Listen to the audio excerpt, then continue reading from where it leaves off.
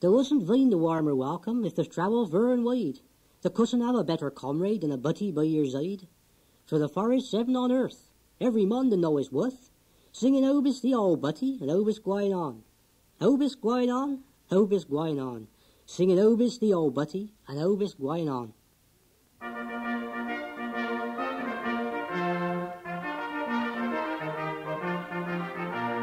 The Forest of Dean. Heaven on earth, as Keith Morgan says in his Forest National Anthem. But what is this place really like? And who are these people that enjoy such fanatical praise?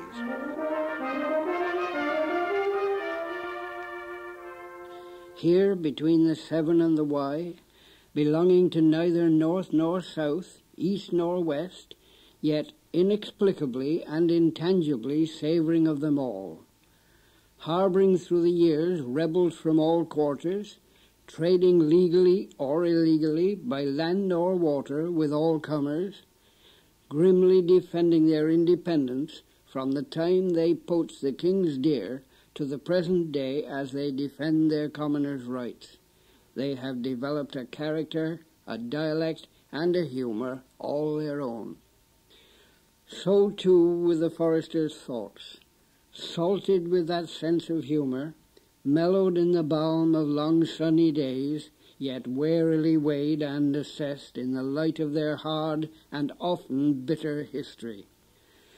Unpalatable they may be to some, but as you are about to hear, they carry with them not only the full flavour of their practical forest origin, but also a warm and affectionate pride in their past.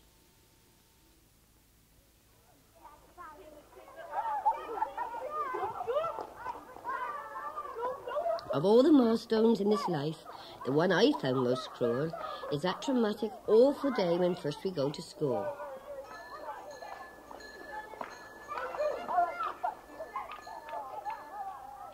I still remember how I felt, so full of little fears, yet trying hard to look at ease while forcing back the tears. For all at once, a strange new world was waiting to be known. I turned around, but Mum was gone and I was on my own.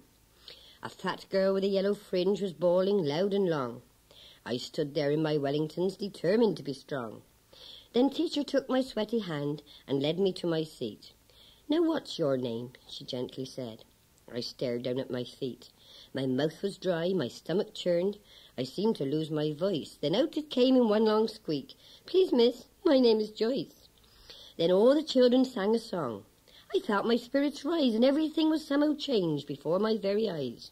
Miss drew a picture all in chalk. We played some lovely games, and long before the dinner bell I'd learnt the children's names. I ate my lunch. Cold toast it was, washed down with cold sweet tea. The fat girl with the yellow fringe was bawling still. Dear me, what babies some girls are, I thought. I'm glad I didn't cry. Well, school's all right, I said to Mum. She smiled. I wonder why. Joyce Laytham's poem about starting school will surely strike a familiar chord in many a heart, for most of us recognize our earliest memories, rooted deep in our childhood days. In her books, our Winfred Foley has written long and lovingly about her upbringing in the Forest of Dean.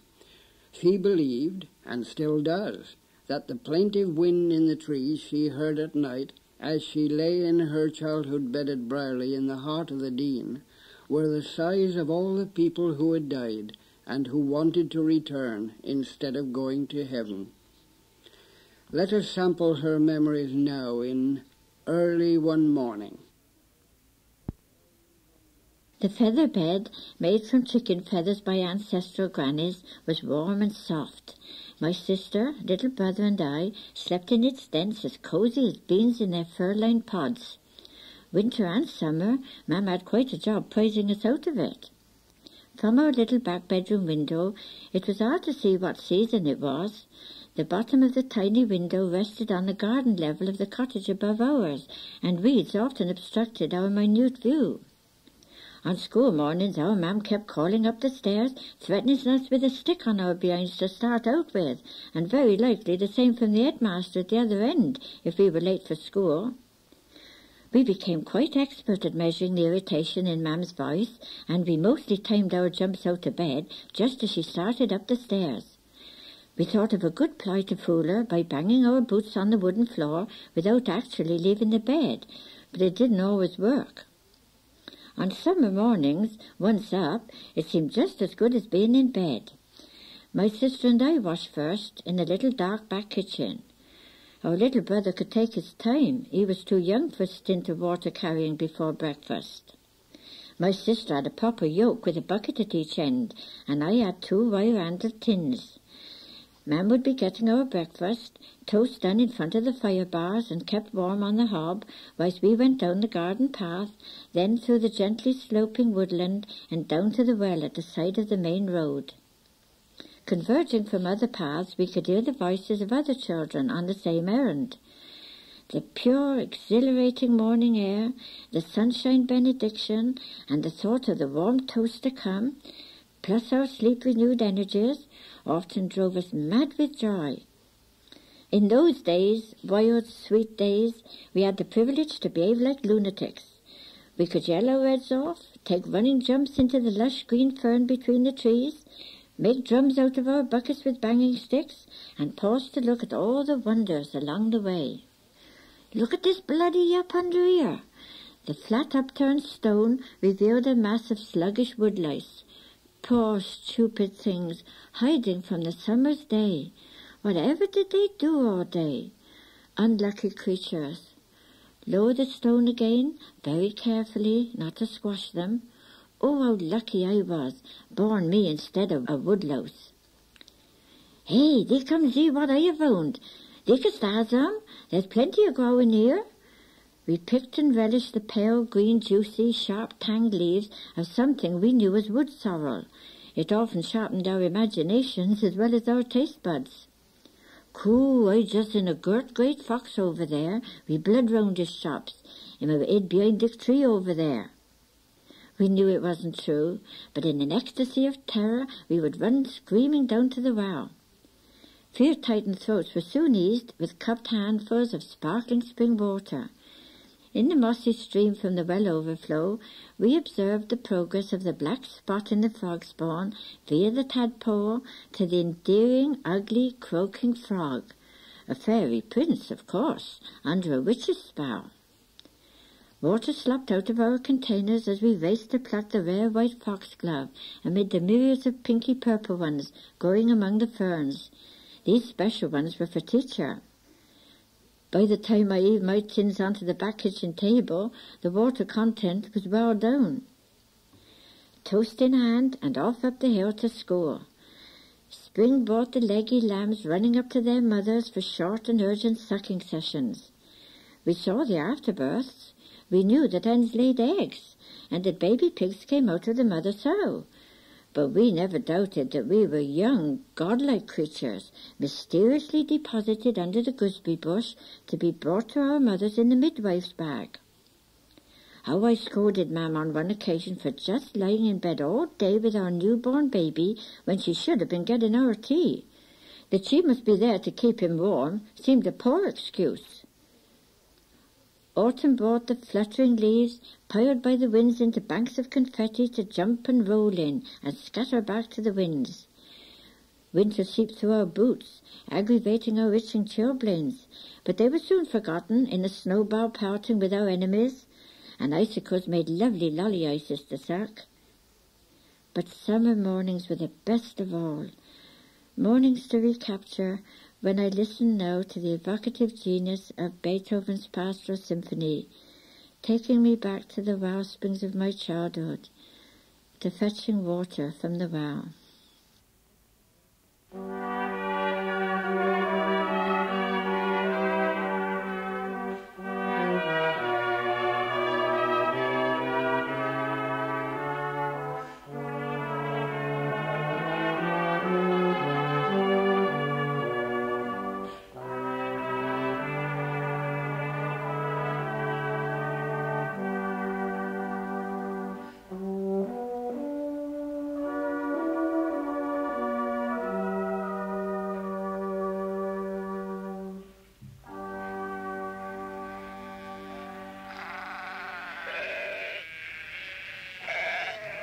What forester will ever forget those sheep, here, there, and everywhere, with their lovely sheepdogs, flashing here, disappearing there, ever moving, ever watchful, and the sheep badgers themselves, clad in their thick clothes, yorks at the knee and ankle, to protect them from the wet grass and bracken, mysterious, elusive, and invisible when it suited, carrying on their shoulders complaints from all quarters, but unperturbable and utterly stubborn in defence of their rights.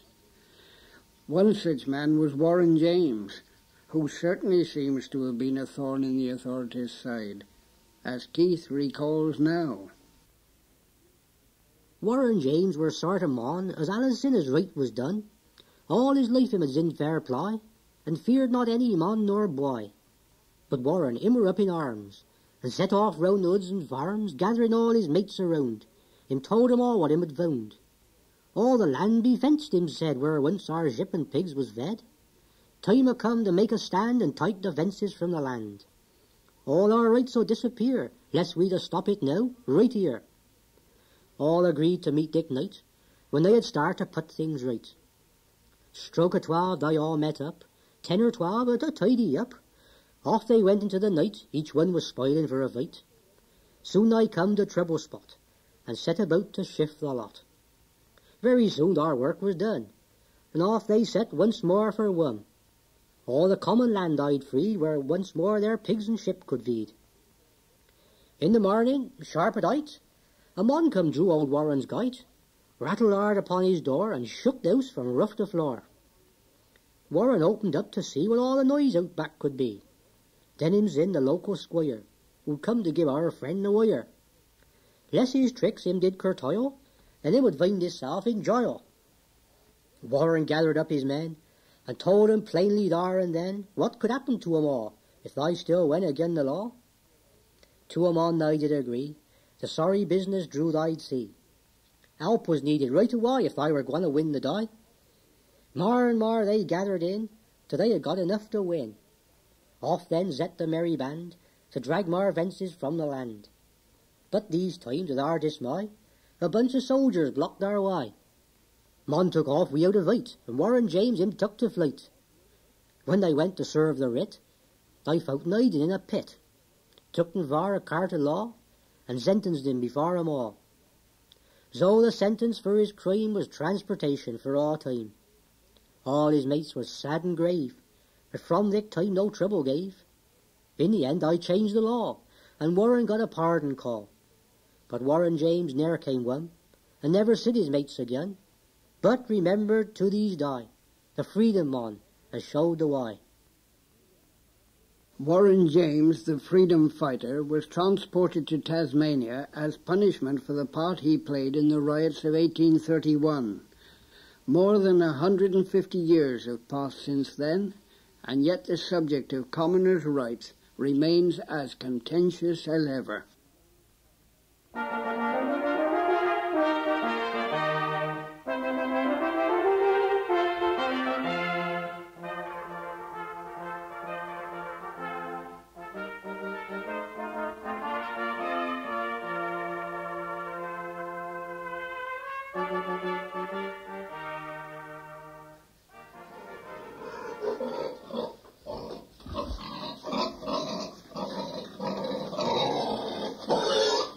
Those pigs, too. Years ago, every villager's home had a pigsty in the garden, ensuring a constant flitch of bacon on the living room wall, and plenty of lard for crusts of home-baked bread. Some still have them. How those pigs were pampered. Dried bracken harvested from the woods for their beds, household scraps and barley meal to fatten them, and constant cleaning and attention, prized and petted by all the family. But when it came to killing time, a far less sentimental approach was highly desirable, as Joyce remembers only too well in her poem Bacon Butty. From an iron hook they hung him, upside down, an awesome sight. When a draught so slowly swung him, oh, it gave me such a fright. Draped around his butchered torso lay a weird translucent veil. From his head, which scared me more so, blood dripped down into a pail. In a pan his stomach floated, yards and yards, it seemed to me. When we've cleaned these, Father gloated, I'll have chitlin for my tea. Then a wooden bench scrubbed cleanly served to bear the corpse's weight, and the butcher, no way meanly, chopped him up. Oh, what a fate! Ham and bacon he divided, with saltpetre they were cured. Then, on special hooks provided, to the wall they were secured. Lumps of fat to lard were turning in a pan upon the hob. For those strutchins I was yearning, crisp and crunchy, just the job. Spare ribs, griskin, lights and liver, pale pink trotters boiled with peas, red blood oozing like a river, made black pudding for our teas. Homemade faggots, so delicious, food galore for many a meal. What a pig, oh so nutritious, nothing wasted but the squeal. Pigs do seem to feature strongly in forest folklore. There's Keith Morgan's tale of Pig on the Wall, for instance. Ziddy and Jummy were sat on a wall. A pig was a-mooting close by, when onward came umpine down the main street, and the folks rushed to watch him march by. Beautiful music, said one bloke to t'other, the best in the forest, Zid said. And Nick Pig stopped the mooting, and cocked up his ear, then he lifted his girt ugly yud. 'Twere as if the fine music had got through to him, and had registered deep in his brain. I think Dick Pig's fond of some Sousa, said Jim, and Nick Pig squealed out as if in pain. Him squealed in time to the beat of the band, and he danced around there on the ground. 'Twere the funniest thing as they'd ever seen, for a musical pig they had found. As onward got nearer, the pig jumped up high, to try to see over the wall. But 'twere to no avail, for Dick wall was quite high, and Nick Pig him were not very tall. As the second cornet player played a lovely B-flat, Dick Pig him got into a state. Him rolled on the ground wi' his vit in air, and him looked at Dick Wall vulivate. The trombonist blew out a brilliant quaver, the sort that the village weren't used to. But Dick Pig was beside hisself now as he clawed at Dick Wall between him and old Sousa. Ziddy looked at Jummy, and Jummy at Zid, and both in turn scratched at his hat. Perhaps, said Jummy, him would quieten down if up on these wall him were zat. Perhaps thee be right, old Ziddy replied, as he give Dick old Pig a call, and together they lifted up in the air, and zatten on top of Dick Wall. Now when he were sat on the top of Dick Wall, he were able to see him at last. He sat there content, wi' his yud in the air, and he watched Dick old brass band go past. Now, in the old days, the buying and selling of livestock was often conducted at the local pub, of course, and any talk of pigs just wouldn't be complete without Winfred's story of old George Dubbins and the bargain. When old George had a couple of coppers to spare, he toddled down to the pub at the bottom of the village, there to reflect on the vocabulary glory of his peers. He loved to pick up what he considered smart sayings to pepper his own limited conversation. When the two Will's cousins was arguing about the selling and buying price of a young pig, George was all ears. £3 I'd want for Dick Pig, and him's worth every penny on't. £2.10 I'll give thee, and him beant worth a grunt more. £3, £2.10, £3, £2.10, and on. Tell thee what then, I'll split the difference. Give I £2.15. Done. 2 half-pints of cider, missus, and charge him to Dick Shylock, demanded the seller. Split the difference. The saying sounded very grand in old George's ears. One evening, sometimes later, he went into the pub with a dead cockerel he had fattened up in the coop. It was a fine fat bird. I'll give thee 1 6 for Dick un, offered one of the men. I'll give thee 1 9 for un, said another. I'll make it 2 bob.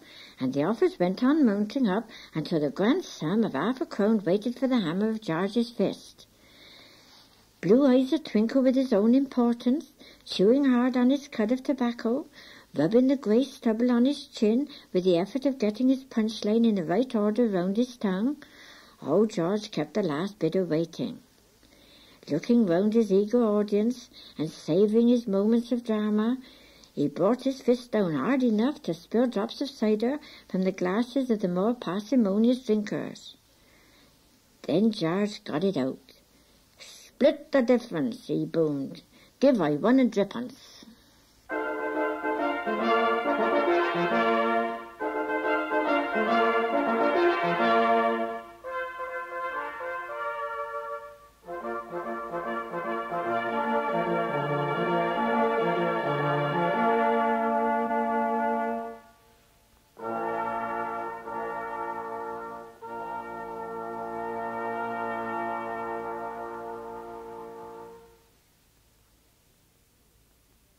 Our dad was a collier until that sly black dust squeezed out his very breath and made his lungs feel fit to burst. Then, of course, there were the mines, the main industry then. Now all the large mines are gone. Only the indomitable free miners remain, and not many of them. How glad and proud of their pits those men were, the lucky ones living near their pits, others walking 2 or 3 miles to the pit head before facing up to a couple of miles underground to the coal face. A hard day's work in hard conditions before facing the long trudge back. Some to go sheep badging, some to their large gardens, some to their rugby, cricket or band practice, and many to the pubs. How committed they were. Committed to their jobs, there wasn't anything else, to their mates, as their mates were to them, in mutual trust for mutual safety, and to their homes, and their comrades in work and play. It must have been hard to watch these giants of men being slowly sapped of their strength by the miner's curse. Joyce remembers our dad. Our dad was a collier until that sly black dust squeezed out his very breath and made his lungs feel fit to burst. He paid a heavy price for work, as did his butties too, and those who managed to escape the miner's curse were few. Some days his chest was not so bad, and then he'd tell us tales about his life when he was young and working down in Wales. Or he would sing a sad old song, which always made me cry, 'cause in the end some mother's son would always have to die. But he would make me laugh as well, with jokes and funny rhymes. Yes, looking back, I realize that these were happy times. Who knew these men better than Dr. Tandy? Dr. Tandy, highly trained in England, for years in charge of a hospital in India, then for 40 years GP and surgeon to our forest folk. During those 40 years he became our beloved Bill Tandy. He knew the joys and the commitments. Kathleen was 18. She was an attractive girl who had been brought up by her aunt. Her father died just before she was born. He had been badly gassed in World War I. A few years later he developed pneumonia. His damaged lungs could put up no resistance. There were no antibiotics in those days. He died without seeing his baby daughter. Kathleen's mother received no war widow's pension. The Treasury diddled her out of that. She struggled to bring up her child, denying herself. When Kathleen was 5 years old, her mother developed pulmonary tuberculosis. Consumption, they called it then. It killed her in a few months. She had a married sister, 12 years older than herself, who was only too pleased to adopt Kathleen. She had no children of her own. Her husband was a miner. She was a kindly woman, an ardent Baptist. She had been strict in bringing up her niece. I was very surprised when Kathleen came to see me one surgery and said, "I want you to tell me, doctor, if I'm pregnant." I looked at her as she smiled at me. She was not at all upset.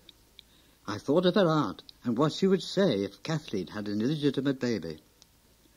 I should have thought that Kathleen would have been very distraught at the prospect, but no, she sat there, quite composed, and smiled at me.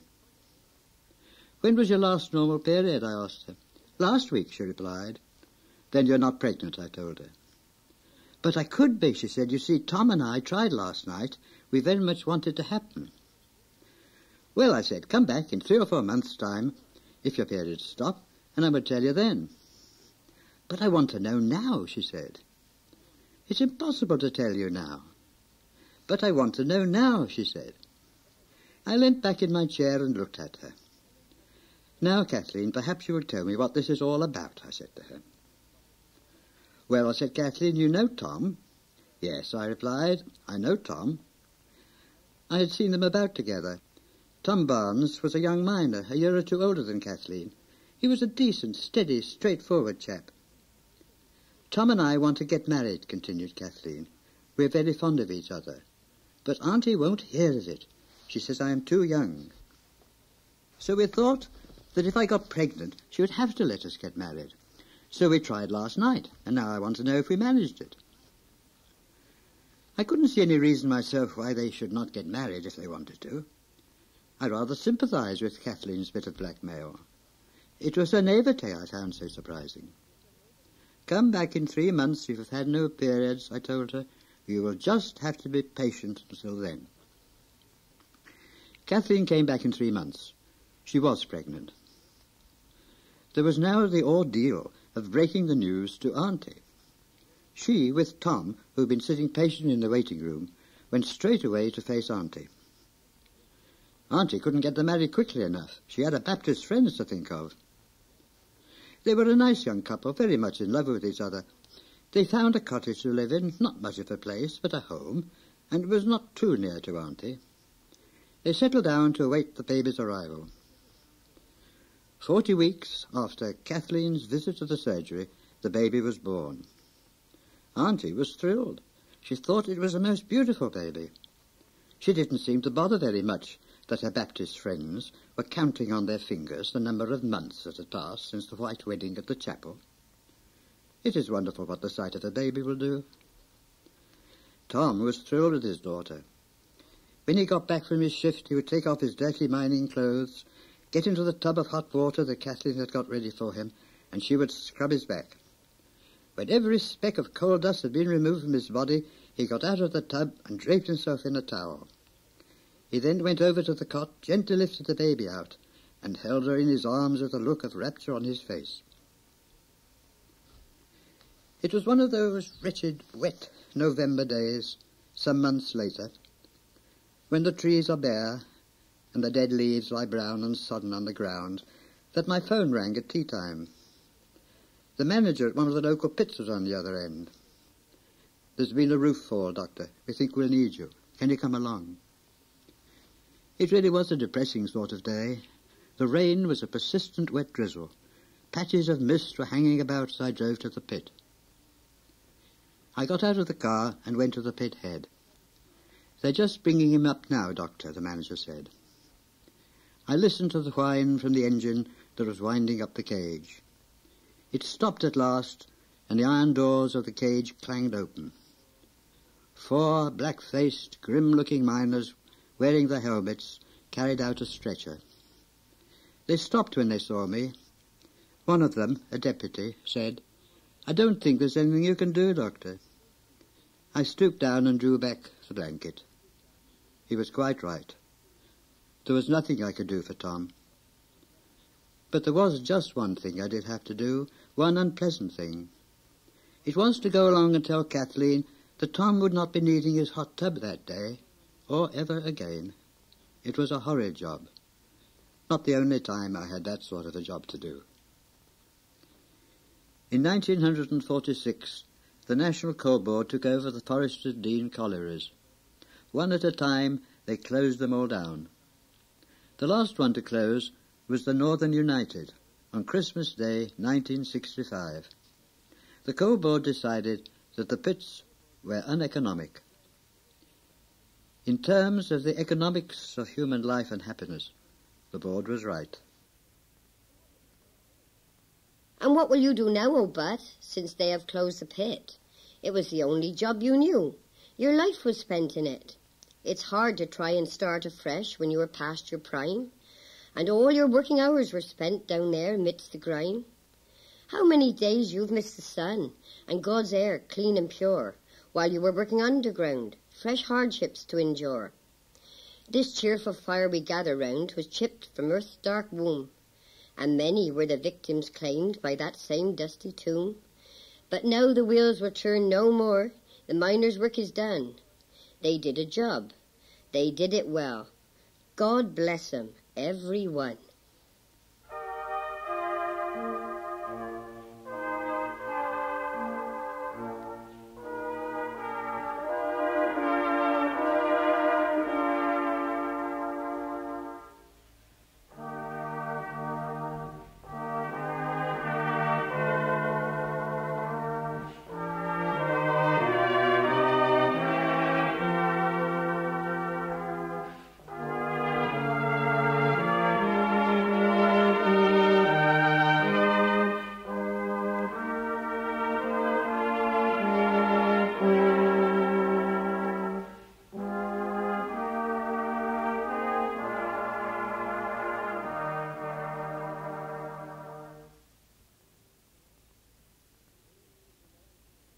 Ailments of all sorts were only too common in the old days, and it wasn't just the ones you got at work.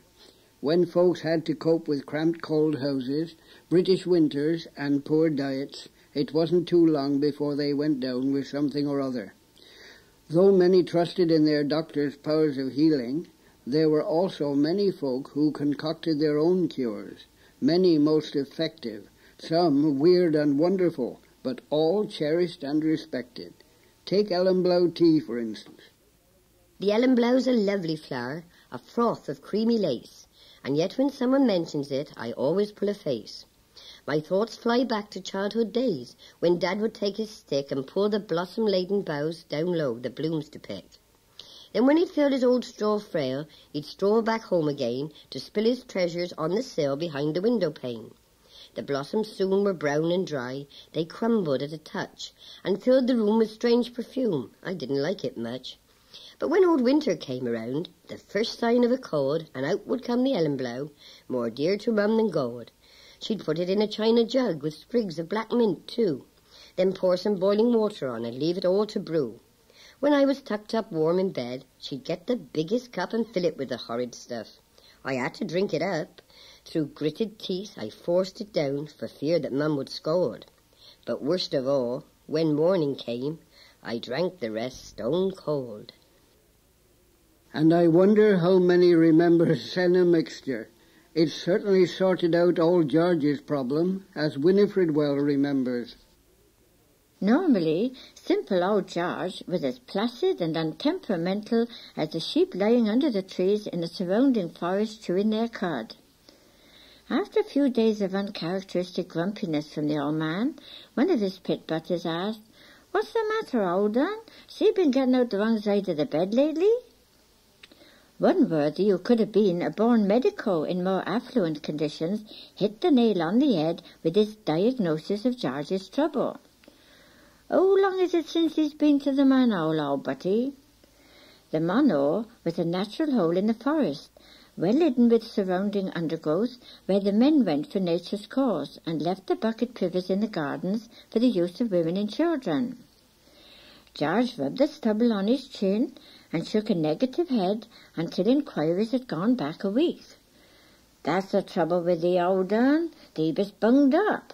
I reckon a lump of thy old woman's bread pudding had got stuck and can't go up or down. Thee'd fill up with gas like the cows do.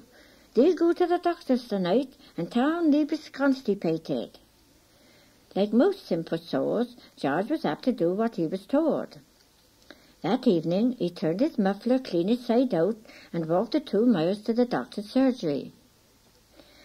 "And what is it that's troubling you, Mr. Dobbins?" "I be constipated, sir." "I see. When did you last pass anything?" "On the road here, sir." "And what was it like?" "Horse and cart, sir." A bottle of senna mixture and a few sprints to the manor, and old George was chewing his twister baccy again as contented as the sheep. He outlived the doctor, and when he was in his 90s, the doctor's successor, by now an elderly man himself, humorously suggested to the old man that the only way he could send him on his way was to shoot him. Then again there are the so-called magical cures. Bill remembers a splendid character called Henry, who, amongst other things, told him of the wonderful healing powers to be found at St. Anthony's Well down at Green Bottom. Henry, an odd job man, lived in Upper Lydbrook, transporting himself from job to job on a bicycle. He was fond of rough cider, a bottle of which always accompanied him on his bicycle rounds. Like so many people who live alone, he liked nothing better than talking to anyone patient enough to listen. He it was who told me that Swan Pool, between Cherry Orchard and Upper Lydbrook, was haunted. If you passed the pool at midnight, he said, you would hear the sound of a child crying, and then see the figure of a woman with a child in her arms emerge slowly from the water, draped in green, slimy waterweed. Then a large black hound comes out of the woods nearby, gallops around the pool, then disappears into the woods again. Henry did not always live in Upper Lydbrook. He had spent his childhood the other side of the Forest of Dean, near Little Dean, at a place called Green Bottom. He told me that when he was a boy, he and his pals used to wander about in the forests nearby. They met gypsies there and watched the charcoal burners that frequented the area. They played near St. Anthony's Well, which is not a wishing well, but has healing properties, with a reputation for healing which went back many centuries. To drink the water was good for rheumatism. To bathe in it cured skin diseases.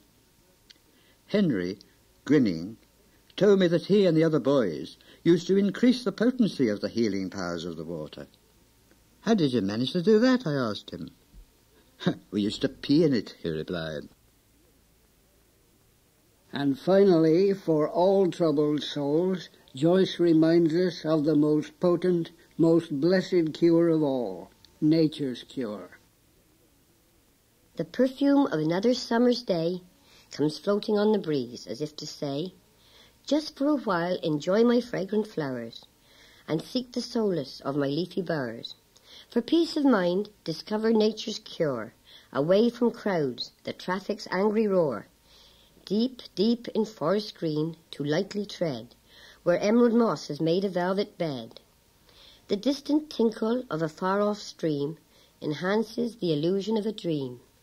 Tall foxgloves with cool grasses interlace, pink sentinels of this enchanted place. The waiting silence steals into your mind, and troubled thoughts and fears are left behind. A deep, forgotten peace invades your soul, to prove that nature's cure can make you whole.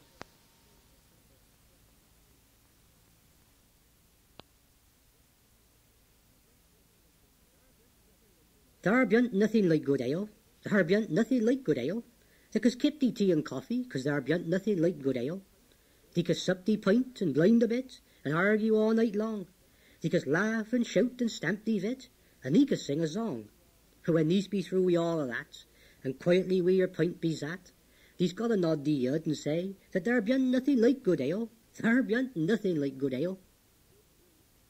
Good drink, of whatever kind, with good companionship, what comfort they have brought to us all over the years, and they invariably go together, often abused, often overdone, yet far too often the only comfort left in a lifelong search for happiness. Variety seems to have been the keynote, and each man had his favourite. Cider, perry, ale or wine, homemade brew or bought, the end result was much the same, of course. But there was one concoction that you could buy around here back in the 1930s that was literally lethal. It saw off a number of poor chaps one way or t'other, until in the end it was banned by the local bench. Stunham it was called, and a highly appropriate name it was too. George was fond of Stunham, a filthy evil brew, and didn't care a tinker's cuss about the damage it would do. Him guzzled it in him regular, 'twere his one delight. 10 pints every morning and another 10 at night. It made him feel quite happy, as quietly him did zit, losing all inhibitions and the use of both his vit. His body felt quite peaceful, but from the waist down him were jud. No sense of feeling in his legs and not much in his yud.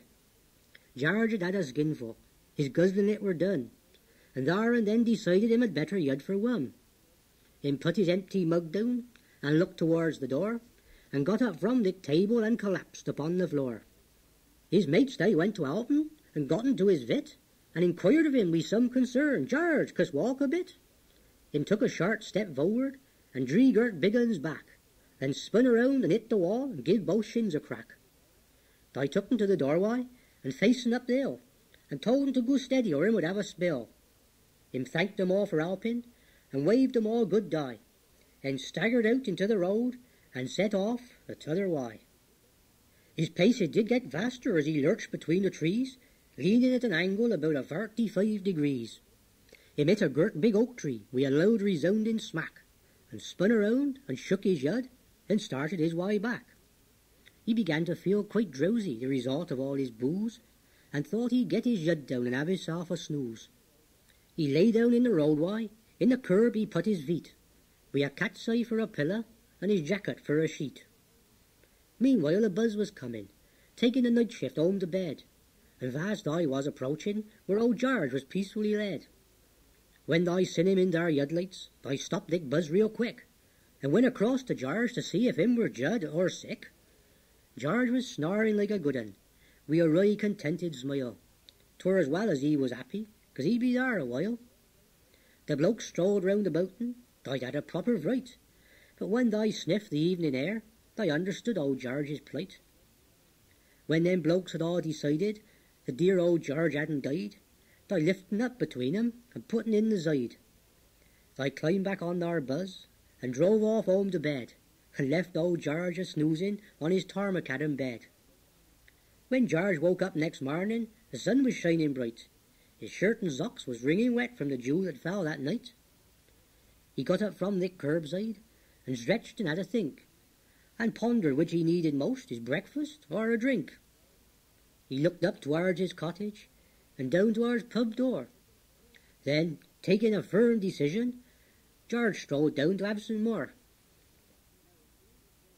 Now it seems appropriate at this point for Bill to introduce you to Arthur Jones. In 1911, Lloyd George introduced the National Insurance Act. It provided manual workers with free medical attention. 30 years had gone by since Lloyd George's Act, yet Arthur Jones, an elderly forester, a miner who lived alone, could not rid himself of the idea that there was charity associated with it. Charity was something he could not accept. Each time he came to see me, he would bring a small gift as payment to show that he would not accept something for nothing. He would bring a couple of cooking apples or some pears, sometimes a few eggs. Arthur was in his late 70s. He still worked at the coalface. When I felt his pulse, it was irregular and bumpy. The radial artery felt hard and beaded from impregnated chalk. I advised him a number of times that he should give up work. "I bain't able to," he would reply. "I be saving up for me old age." He came into the surgery one day, bringing an old lemonade bottle with a dirty label on it which contained a turbid red liquid. He put it on my desk. I picked it up and looked at it, then looked up at him. "How long have you been passing blood in your water, Arthur?" I asked him. A pained and shocked expression spread across his face. "That be my special homemade blackberry wine," he informed me. I never got round to sampling his wine. When I picked up the bottle, something seemed to deter me from pouring any out to taste. Soon afterwards, Arthur was found dead in bed, having died in his sleep.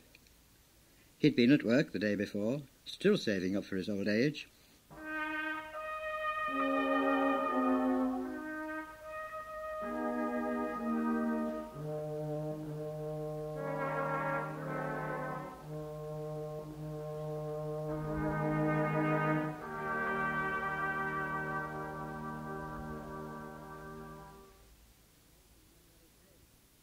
As I said, variety is the keynote, and with a bite of something to eat, what bliss. So how about some supper at the local? A big red spotted hanky, half a loaf of bread, a lump of double Gloucester, onions big as your head, a quarter to a cider, supper for a mon. Zat wi' all your butties, when all your work be done. But mishaps can and do occur. Winfred remembers one such occasion. Facts are facts and have to be faced, and in truth, when I was a little girl, next to my dad, I loved my belly. It was a tyrant, always sending messages up for anything I could scrounge for it. I was a good scrounger, from old great aunt's bacon rinds and crusts, too hard for toothless gums to chew, to the bits of corn I could peck up before Miss Phillips's foes gobbled them when she threw a couple of handfuls of them over her garden gate. Best of all, my stomach and I mutually agreed was suet treacle pud, and Granny was our greatest benefactor in this respect. Granny's bevy of daughters were all away in domestic service or married, only her son remained at home, but Granny never made suet pud for just the three of them. She waited until she could get enough ingredients for her household, our household, and any other children within sniffing distance. Pudding claws were her problem. Clean white rag was hard to come by, and there were so many other uses for it. Baby's bums, for instance, and there was plenty of them about. Granny's problem was solved on one occasion when one of her daughters brought home from service a couple of white cotton tennis stockings given her by her mistress. Just the job, thought Granny. Granny mixed her puddings in her used bread crock, then stuffed them by the yard down the stockings. She filled her copper with water and lit the fire underneath it. When she finished her washing, it was Granny's habit to rinse the copper out with clean water and dry it. Something must have distracted her on the previous wash day, for a residue gel of Hudson's powder and soap had been left in the bottom. Now Granny's copper was in the darkest end of her dark little back kitchen. Unaware of the soap when the copper came to the boil, the clouds of steam hid the frothy water, and Granny couldn't smell it. She had lost her sense of smell from a severe sinus illness years before. The puddings bubbled about like a bunch of anemic Loch Ness monsters. We children and our friends stayed near at hand, playing hopscotch on the piece of hard-trodden earth outside our garden gate, waiting for Granny's calls. At last, "Come on in, me butties, bring summat wi' you to put your pudding on." We lined up with our saucers, etc., by our back kitchen door, taking our turn by our sorting slab for a dollop of pudding and ration of warm treacle. Then we perched in rows on the stone steps leading from our garden down to our tiny courtyard, just in case a second helping might be forthcoming. A second helping? We could hardly down the first. Something had gone amiss. The pudding tasted bitter and soapy. We were no gourmets, and the anticipation had been so great. Besides, we were well-mannered enough to hide our disappointment from our beloved Granny. We controlled our grimaces of distaste and swallowed every mouthful. Granny always left herself to last, but there was some in the toe of one of the stockings for her. Life hadn't made Granny a gourmet either, but she pulled a very wry face with her first spoonful. Then, realizing what she had done, she said, "Lord a mercy, this pudding be awful. Oh, my God, I hope I am poisoned a lot on ya. Oh, well, if I have, I might as well poison myself, too." And she ate hers all up as well. The stomach spasms didn't hit us all at once, but it was frequently one in and one to go, doubled up outside the garden bucket privy. However black the clouds gathered on Granny's horizon, she always poked in them for a bit of silver lining. She found some then. "I tell thee what," she observed to Mam, "you'd need to give 'em any doses of brimstone and treacle for a bit. I reckon all their insides have had a good clean out." A couple of years later, Granny moved to another part of the forest. We missed her even more than her treacle puddings. To Granny's eyes, the world was an infinitely richer place.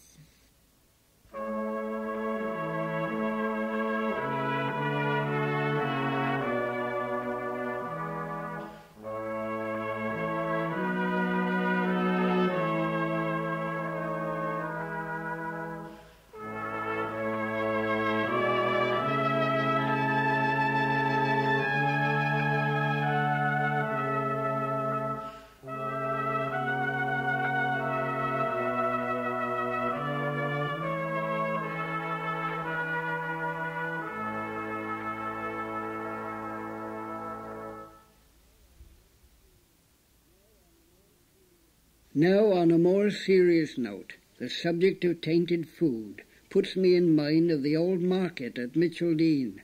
Many years ago, Eli Hatton was hung on a hill overlooking the village. It is said that, well, let's ask Keith to take up the story. They hung Eli Hatton on Pingaree Tump. They hung him for murder, I say. And the curse that Eli bestowed on Nicktown remains there to these very day. They hung him in summer-time, so they say, unrepentant and vulnerable of hate. Gibbeted he was on the top of a hill, a savage and terrible fate. The sunlight shone bright as I strung Eli up, and flooded the hilltop with light, and for miles around everybody could see old Eli in his sorry plight. Afore meeting his maker, him lifted his yud, and shouted these curse loud and clear. "A curse on you people, your market and town, I swear for these deeds I will pay dear." With that him grew quiet and passed on his way. His cursing and shouting were done. Him hung there quite peaceful the rest of the day, at rest in the warm evening sun. Among their flower days, in the warm summer sun, round his vit the children did play, till the temperature got a bit out of hand, and Eli did start to decay. In the town down below the market was full, the farmers a selling their wares, prime beef, pork and mutton, for which I was famed, ducks, rabbits and cockerels and hares. The people had travelled for miles around to purchase this prime home-grown meat. Some 50 or 60 had walked into town, ignoring the strength zapping heat. Meanwhile on the hillside, old Eli had guests, attracted no doubt by the smell. About 6 million houseflies was milling around, and 30 blue bottles as well. Thy son sent off Eli, and then flew around to plan out the rest of their day. 'Twas then that I noticed the market below, and decided that's where I'd stay. They flew off together and set off downhill, and fell from the sky like a cloud. They buzzed round the market from one end to t'other, var settling down on the crowd. In no time at all, the market was bare. No butchers, no people, no meat. No trading, no profit, no business, no hope. Just blue bottles, houseflies and eat. Folks never went back to the market again. Business got progressively worse, and townsfolk would glance at the top of the hill and damn Eli Atten's vowed curse. They hung Eli Atten on Pingaree Tump. They hung him for murder, they say, but the curse that Eli bestowed on the town remains there to these very day.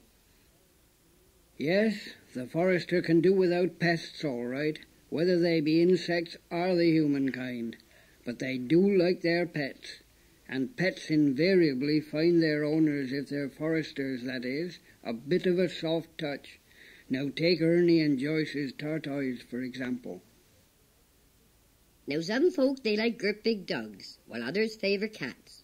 I've known a few as mess with birds, and others keen on rats. There's gerbils, rabbits, guinea pigs, most every kind of pet, and pretty little hamsters too. They all be nice, and yet, take Joyce and Ern from Lydbrook. They got a dog, thou know. They thought about a tortoise, 'cause they fancied summat slow. Well, they'd been told as tortoises on racing weren't so keen. To satisfy this sudden urge, they searched around the Dean. At last they found a dozy in, and then they brought in one. Joyce gied him yips of lettuce leaves to fill his little tum. Him toddled round their nice front lawn as happy as could be, and feeling well content with life, they went and had their tea. An hour went by, then Ernie said, "See how him's getting on." But when Joyce had a look for him, her found as him were gone. Now where the devil can a be, her pondered in a state. They turned the garden upside down. By now 'twas getting late. Their collie dog they scrutinised from top of yud to heels, in case him thought as tortoises were them their meals on wheels. Then suddenly a neighbour popped his yud above the fence. "Be this thing thine?" him said to him. They used their common sense. "Now how did him get over there?" "Oh, it be ours all right." They shoved in a gert big box, all cosy for the night. "Come morning, him are gone again." Joyce snivelled at his face, and then they spied the varmint. Him were halfway through the gate. So Ernie built a little fence to keep the tortoise in. "Him can't get out of that, old butt," said Ernie with a grin. "But I'll be dowed, him must sprout wings, 'cause once more him were gone." By this time, poor old Joyce and Ern were feeling put upon. Dick vents they flanked with gert big stuns, likewise some hefty bricks. The last I heard, Dick Tortoise him were still up to his tricks. So, should a tortoise pass you while you're driving your Rolls Royce, it's safe to bet that superjet belongs to Ern and Joyce.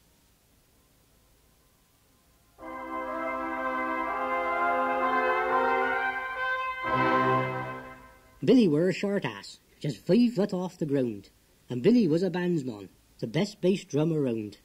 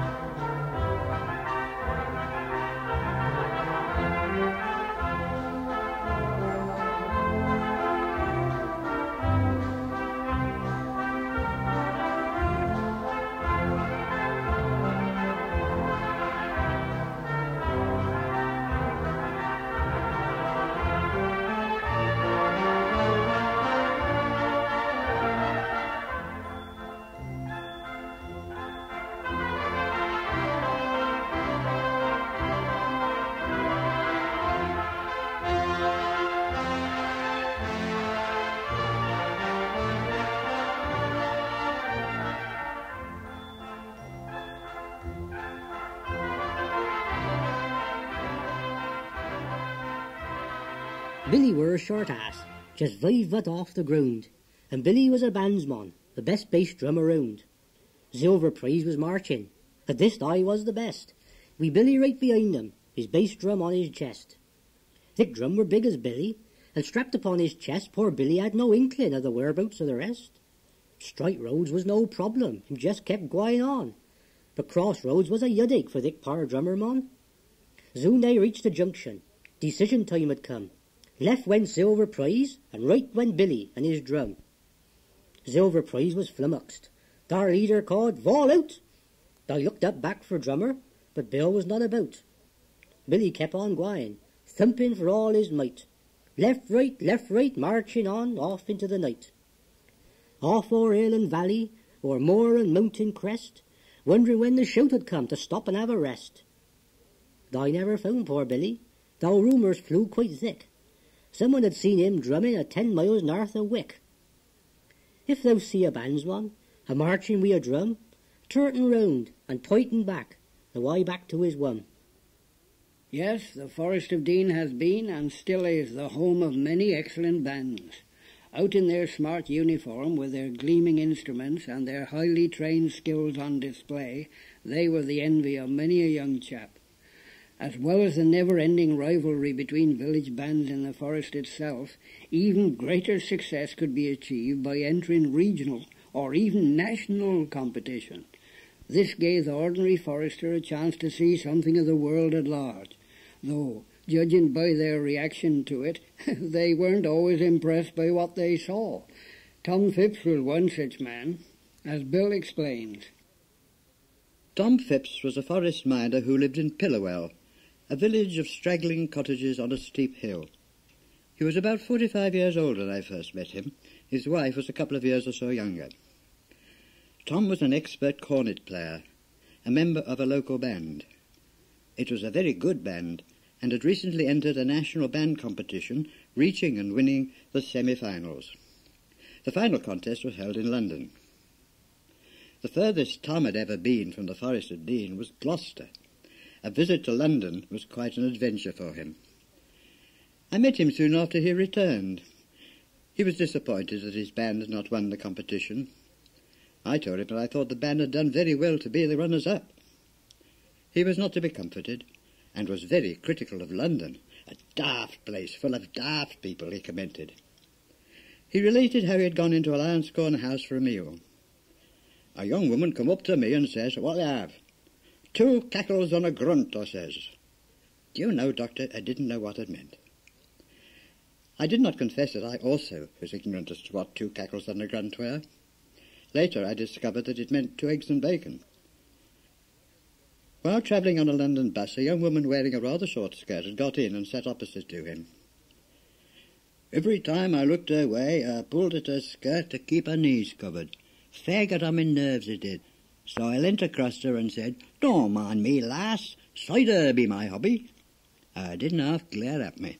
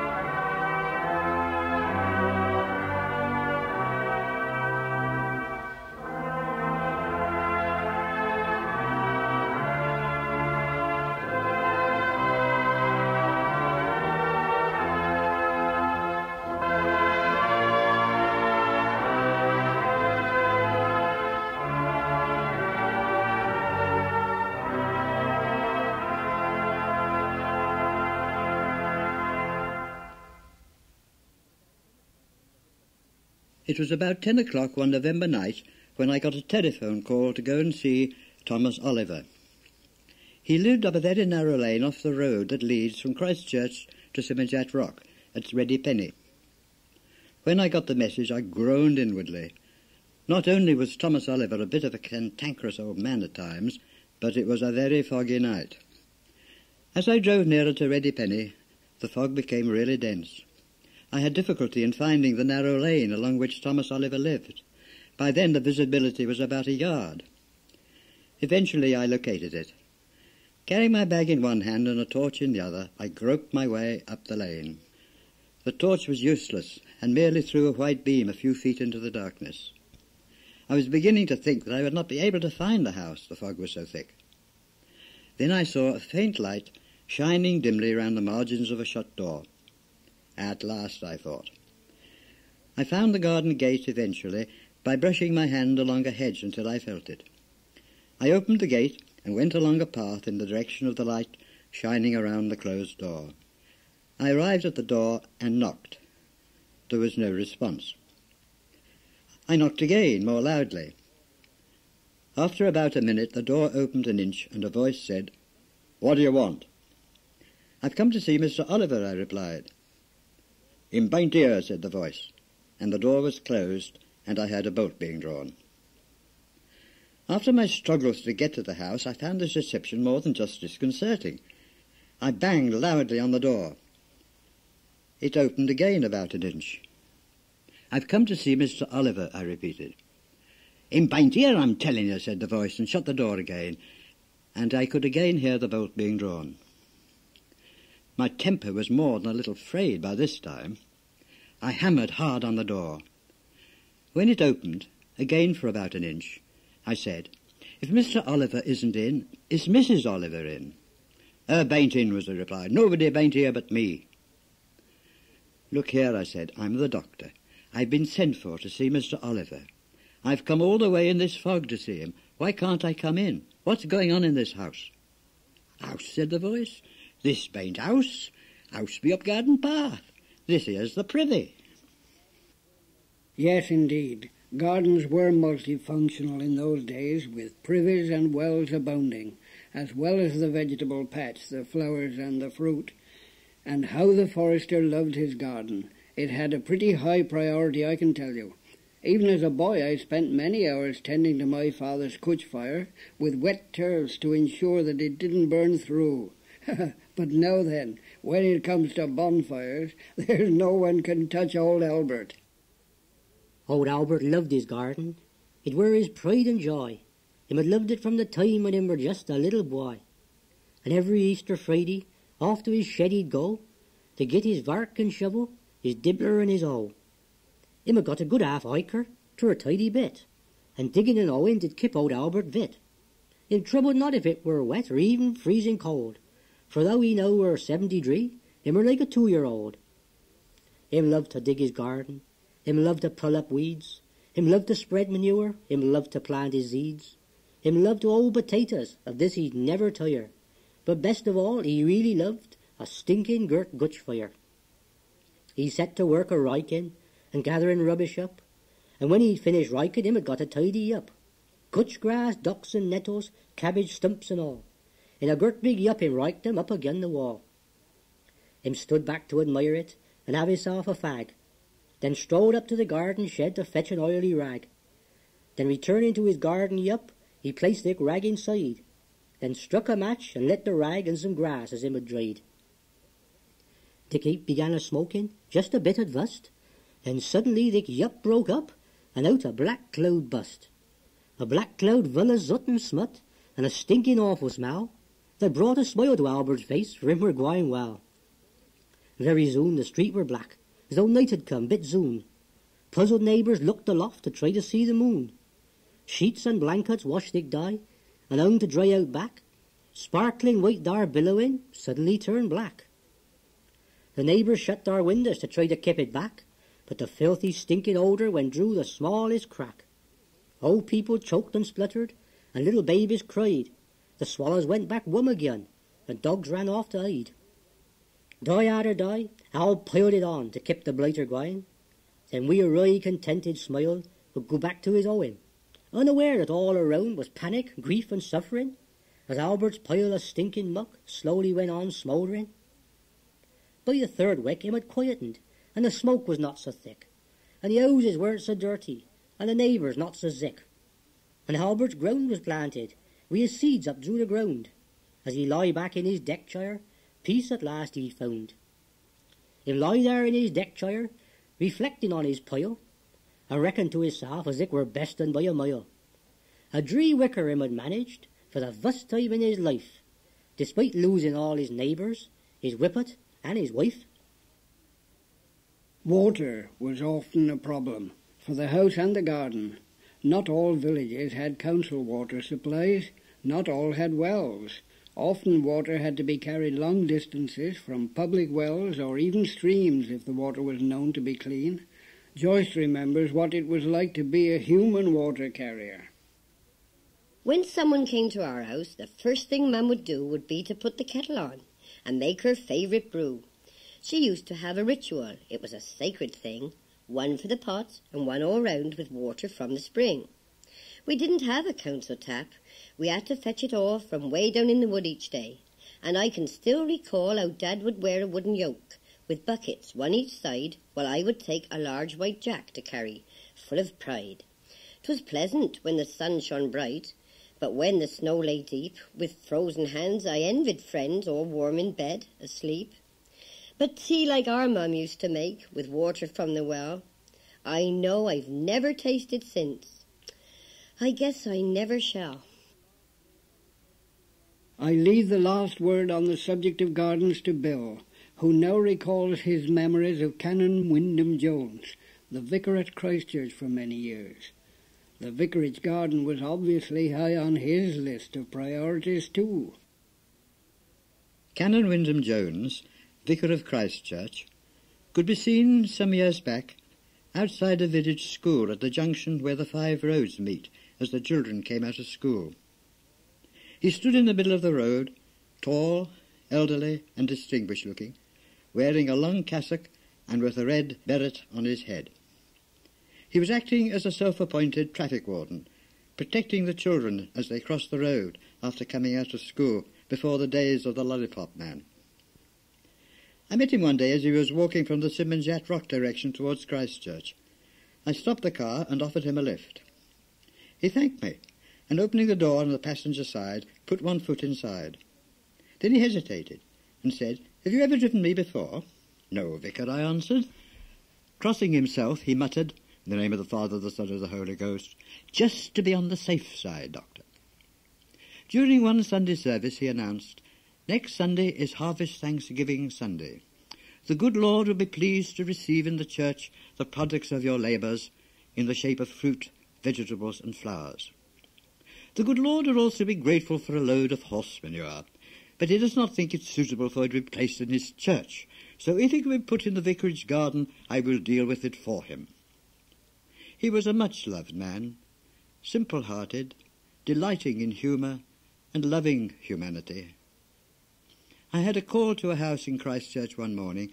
I knocked on the door, which was opened by a young woman with tears pouring down her cheeks. "I'm sorry to be so upset, Doctor," she said, "but I've just heard that Canon Wyndham Jones died in his sleep last night." So Canon Wyndham Jones finally received his call or cue. In his poem Time and I, Will Harvey reminds us that one day we shall all get our final call to leave this beautiful place for the last time. Time has tugged my teeth away, thinned my hair and turned it grey, killed my friends and will kill me, yet time is not my enemy. Time on his appointed way goeth as I on mine today, goeth onward with a sigh, grumbling, maybe, as do I. Goeth, maybe, glad of heart to have been and seen a part of this world's proud pageantry. Time's an actor, just like me. Wondering, waiting his last cue, exit, just like I and you. As theatre lights go out, what the play was all about. When I was a young married woman of 26 and visiting my parents, Granny walked through the woods the 2.5 miles to us for a Quat and a chat. When it was time for her to go, I walked most of the way back with her. We stopped for a breather in a little valley with steep wooded sides. It was so peaceful and beautiful there. A sparkling little stream meandered through beds of watercress. Birds sweetly twittered in the branches over our heads. The dappled sunshine through the trees gave a perfect mixture of warmth and shade, and the moss-covered earth was soft beneath our feet. Granny stood there for some minutes, quietly gazing round. Then she sighed. "Ah, my wench, I mustn't grumble. The Almighty have been good to me, for me let me go past me 60 years and 10, and the time be coming soon for me to go. But oh, my wench, I shall miss all this. Now I have got old, dear Granny, and I know just how you felt."